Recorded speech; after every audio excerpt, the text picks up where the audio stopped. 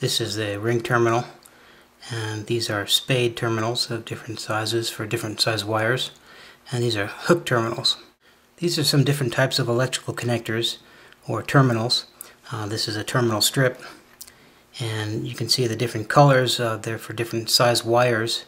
The red is for the smaller size, 18 to 22 gauge, and the blue is for 14 to 16 gauge, and the yellow will fit 10 to 12 gauge wires. And you simply crimp them on to your wire, and this type will slide right onto the terminal and provide a fairly good connection. The hook gives you a little bit more strength, and the ring gives you the most stable connection. These are wire nuts or twist-on wire connectors, and they come in a different range of sizes and colors.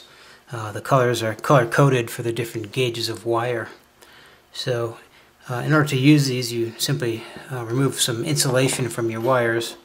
This is 10 gauge wire, and so I would just select the appropriate wire nut, in this case a red or yellow, and it makes a great temporary connection or semi-permanent connection. These are ring terminals, and they're used to make a very strong connection between your wire and a screw or a terminal post like this. They come in different sizes, and the smaller ones are for 10 to 12 gauge, and these go all the way up to 4 and 8 gauge. So to use these, you simply select the appropriate size that fits your screw or post, in this case a 3/16 hole, and I'm going to use a 10 gauge wire, and so you simply strip off a short section of that with the wire stripper. Slide the terminal over the end of the wire and crimp it.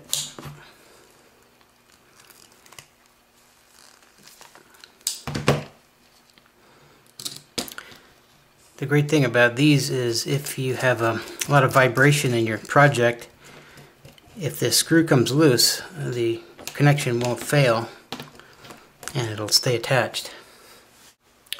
These are also ring terminals, and they're typically brass or copper and have different size diameters for mounting to studs or bolts.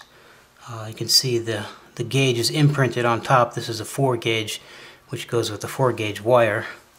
This is an 8 gauge, and I crimped this one on. For a 4 gauge, I would typically solder this connection and use a piece of heat shrink tubing to finalize that connection. So here's that finished soldered connection. This is a 4 gauge terminal, a ring terminal connected to 4 gauge wire. These are known as quick disconnect terminals, and they come in different colors for the different size wires.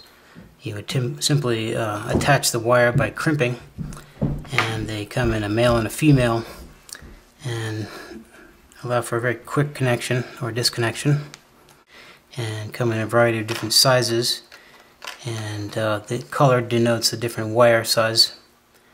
These down here are non-insulated and typically crimp-on. These are insulated. You'll often see them in application where you slide on a fast-on terminal on a battery. To use these connectors, you simply strip off a small section of insulation from your wire, and using the crimping tool, you attach the appropriate connector, in this case a 16 gauge, slide it over the top, and crimp.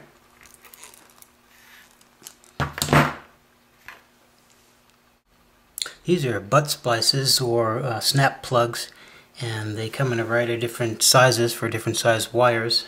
You can see this is a very large one for 4 gauge, and this is for 10 to 12 gauge. They typically have a male and a female component and snap apart. This one is a waterproof variety and quickly snap back together. To use these, you would simply crimp them on, and all you have to do is choose the appropriate color and gauge for your wire, in this case 16 gauge, strip off some insulation, and using the crimping tool, crimp it, This is another type of crimp-on wire connector. It's more of a permanent connection, and to use it you simply strip off some insulation from your wires, twist it and slide it on, and again using the crimping tool secure it and make sure it doesn't come off.